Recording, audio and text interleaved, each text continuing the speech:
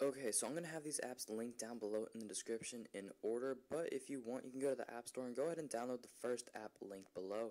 Now, all these apps work the same, and in fact, I believe that all these are probably made by the same person, but all you want to do is search the name of the song you want, and then go ahead and tap on play, and then from here you can go ahead and listen to any song you want. You can stream it without any ads within the music.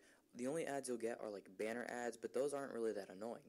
The next app works the same way. You look up a song and you can actually view the video if you really want, but when you turn off the device or exit the app, the song continues playing.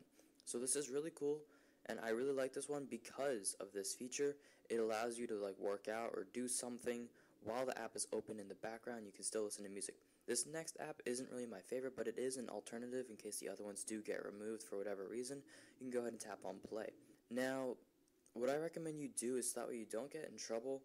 What you really should do is only listen to non-copyrighted music, just because if you do listen to copyrighted music, you could get a few legal issues that could be violating some apps' terms of service, or that could actually become a legal issue one day. So only listen to non-copyright music, just because it's only fair that way.